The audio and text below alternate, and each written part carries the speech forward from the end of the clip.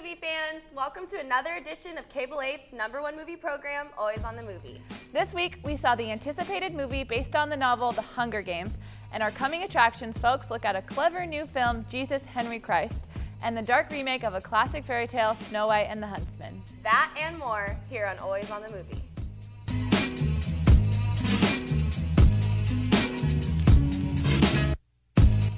Welcome back to Always on the Movie. I'm Brenna McCadden. And I'm Anna Bliven. This week, Brenna and I checked out the film adaptation of The Hunger Games. In the future, North America has collapsed and replaced with the country of Panem, a totalitarian and oppressive society. An annual competition called The Hunger Games selects teenagers to fight to the death in a televised competition where only one will survive. Take a look at The Hunger Games. Primrose Everdeen. I volunteer! I volunteer as tribute. You're stronger than they are. There's 24 of us, Gail. Only one comes out. What did you say to your sister when you volunteered at the reaping? I told her that I would try to win for her. And try you will.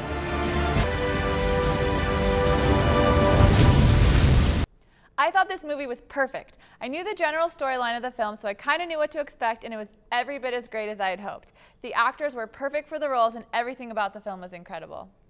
So let me just go ahead and start by saying that I haven't read any of the books, so I have no idea how it can compare to the movie. And quite honestly, as a big reader myself, the books are usually better. That being said, though, I thought the movie was really entertaining, it kept my interest, and I enjoyed the science fiction and like doomful nature of it. Yeah, it was so intense. Like my palms were sweating, I bit off all my fingernails, but it was good.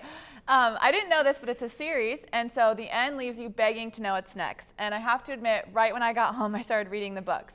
It's honestly one of the most interesting stories I've ever heard, and I think its popularity is going to give the Twilight Saga a run for its money. I'd agree with that, but on the other hand, probably because it's rated PG-13, it lacked the violence I normally enjoy in an action movie. I mean, I get the whole let's not glorify violence thing, but there is such a thing as leaving too much to the imagination. It definitely made me want to read the books this summer, though. Now, over to Sarah and Brenna for upcoming attractions. Hello again, movie fans, and welcome to Coming Attractions. I'm Brenna Kelly. And I'm Sarah Moore. This week, we looked at the new incarnation of a fantasy and the story of a peculiar boy looking for his father. After Tim Burton's Alice in Wonderland was a big hit, someone decided that dark fairy tales were the next big trend. So here it is, Snow White and the Huntsman.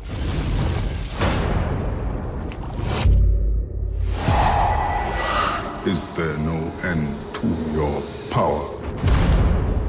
Mirror, mirror on the wall, who is fairest of them all? You are the fairest, but there is another destined to surpass you. What does she want from me? Consume her heart, and you shall rule forever.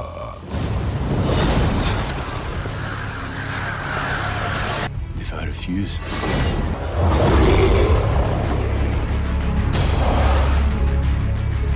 You have eyes, Huntsman, but you do not see.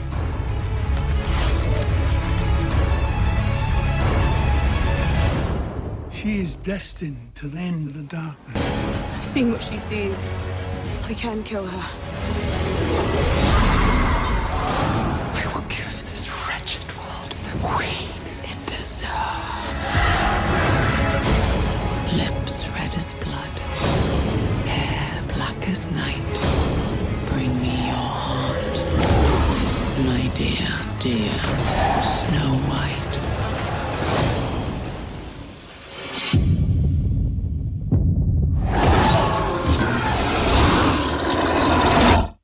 Let them come.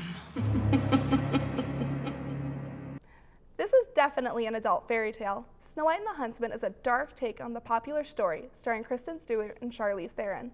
In this version, the huntsman that is ordered to kill Snow White ends up becoming her protector and mentor in the fight against the evil queen. The adaptation looks spectacular, though I question the casting of Stewart as Snow White because, frankly, I don't think she's on the same level with the other actors. Theron, on the other hand, looks like she'll give a wonderfully chilling performance as the evil queen.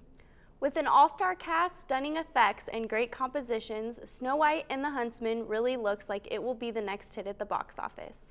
I think Charlize Theron was casted perfectly for her role and looks like she will play a fantastic queen. This movie gives off a sort of Lord of the Rings feeling with the 7 dwarves and the battle scenes. I am very excited to go see this movie the weekend it comes out. Snow White and the Huntsman premieres June 1st. Next, let's take a look at the story of a young child searching for his father. Take a look at Jesus Henry Christ. Congratulations, it's a boy.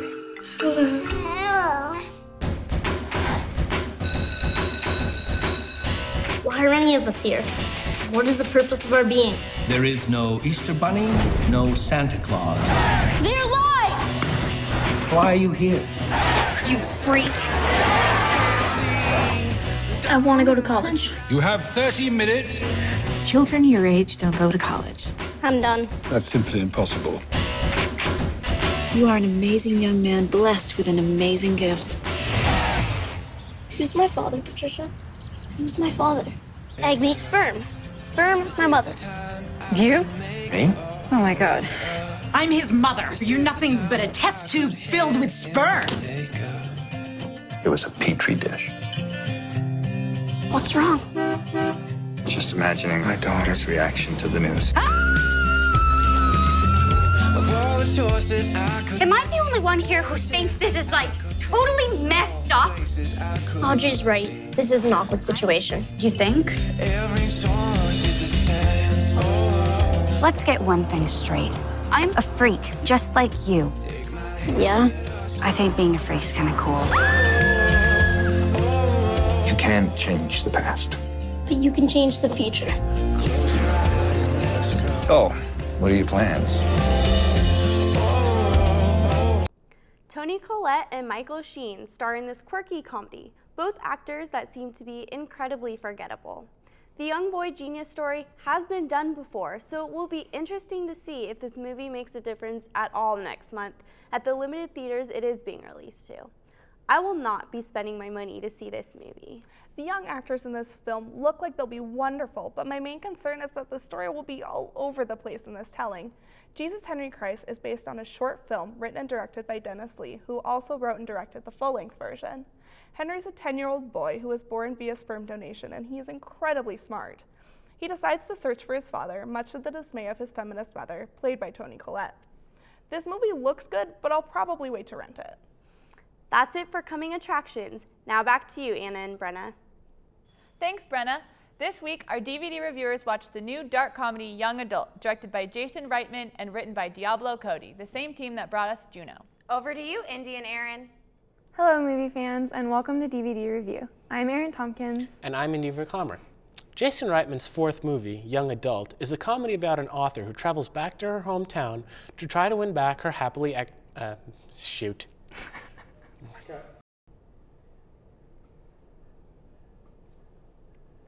Hey movie fans, and welcome to DVD Review. I'm Aaron Tompkins. And I'm Indy Verkammer.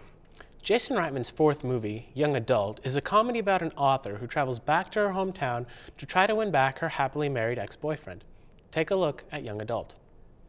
What are you doing back in Mercury? Or you move back, or? Of course not. Gross. Up on the 11th floor and I'm watching the cruisers below. Psychotic prom queen, bitch. Down on the street. Here's the deal. Buddy Slade and I are meant to be together, and I'm here to get him back. I'm pretty sure he's married with a kid on the way. No, kid's here. I'm cool with it. I mean, I've got baggage too. I would keep all of this to yourself. I would find a therapist. Time ambassador, sweet talking. God, you are a piece of work. Can I help you find something? I'm going to a rock concert with an old flame. Let's show him what he's been missing. No, he's seen me recently. He knows. But his wife hasn't seen me in a while, so. I think the strongest part of this movie was the acting. Charlize Theron did an excellent job of playing a crazy, desperate young woman who's still stuck in high school, just like her books. I agree. At the same time, I thought the script was the weakest part. There were some scenes that just felt unnecessary or oddly placed, like when Theron goes with Patton Oswalt to her ex-boyfriend's house to spy on him. But then the scene cuts to her in a Macy's, and you're left feeling like there was more to it than that. Yeah, and for being a comedy, I felt like it could have been a whole lot funnier. There were never any lines that caused side-splitting laughter. I don't know. There were one or two for me, but yeah, most of the jokes were just chuckle-inducing. At the end, the last 10 minutes even started to feel like a drama, which was a bit jarring. I also had a problem with the ending. I felt like the final solution to all of Theron's problems was the same as what she'd been doing all along, just running from them. I can see where you're coming from, but I don't necessarily think it's a bad thing that she's right back where she started. At the same time, you're left wondering if she did in fact learn anything, though. Overall, it wasn't a horrible movie, but it certainly wasn't comparable to Juno. That's what we thought. Now back to Anna and Brenna. Thanks, Indy and Aaron. This week, Alicia went to campus to see what you, the students, think the best heist movie is. Over to you, Alicia. Hey everyone, my name is Alicia. I'm with AOTM. Do you ever find yourself rooting for the bad guy in heist films? I know I do, especially in my favorite 2003 hit, The Italian Job. This week, we're on campus to hear what students say is their favorite heist film.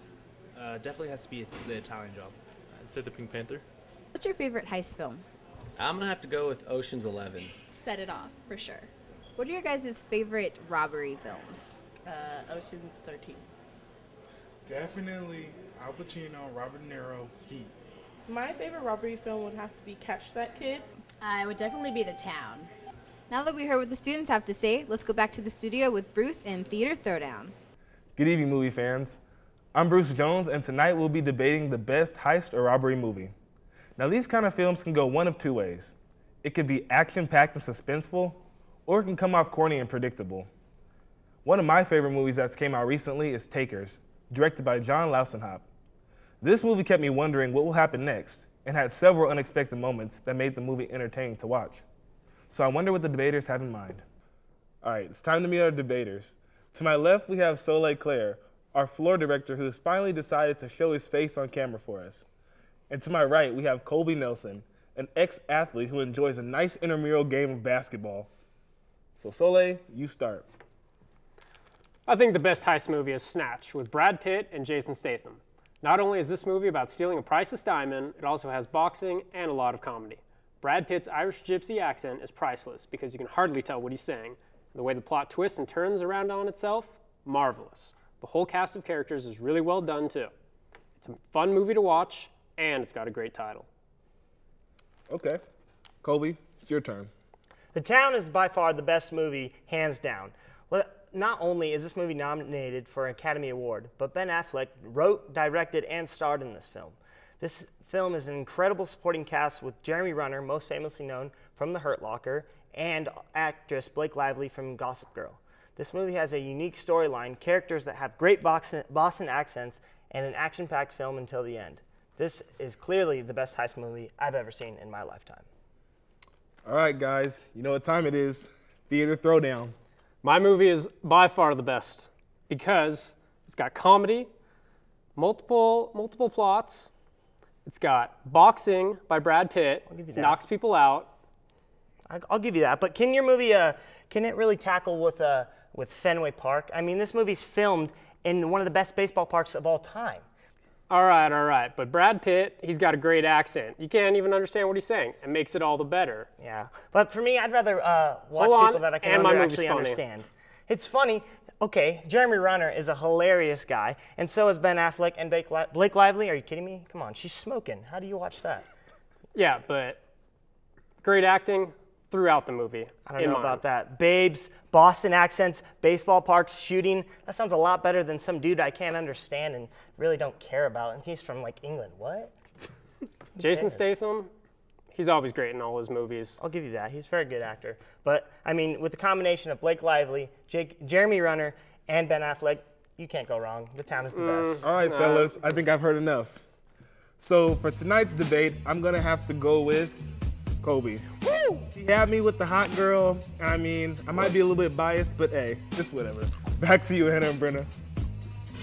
Well, there you have it, and that wraps up another edition of Cable 8's #1 movie program, Always on the Movie. Be sure to like us on Facebook and check out our YouTube channel where you can watch all our episodes. See you next time, movie fans.